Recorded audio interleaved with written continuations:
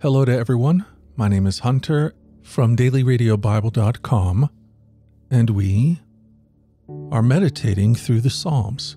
The Psalms have been a prayer book for God's people. Allow these meditations to direct your heart's prayers to God.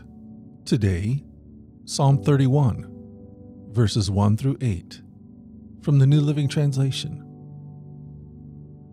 Meditations of the Heart. Psalm 31. For the choir director, a psalm of David. O Lord, I've come to you for protection. Don't let me be disgraced. Save me, for what you do is right. Turn your ear to listen to me. Rescue me quickly. Be my rock of protection, a fortress where I'll be safe. You are my rock and my fortress. For the honor of your name, lead me out of this danger. Pull me from the trap my enemies set for me, for I find protection in you alone. I entrust my spirit into your hand. Rescue me, Lord, for you are a faithful God. I hate those who worship worthless idols. I trust in the Lord.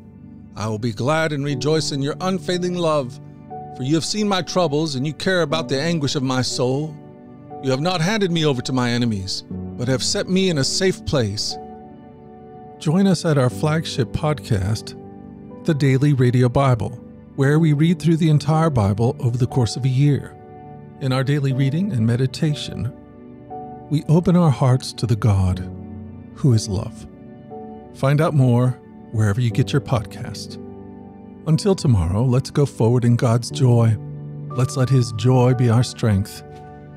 And let us always remember this, that you are loved.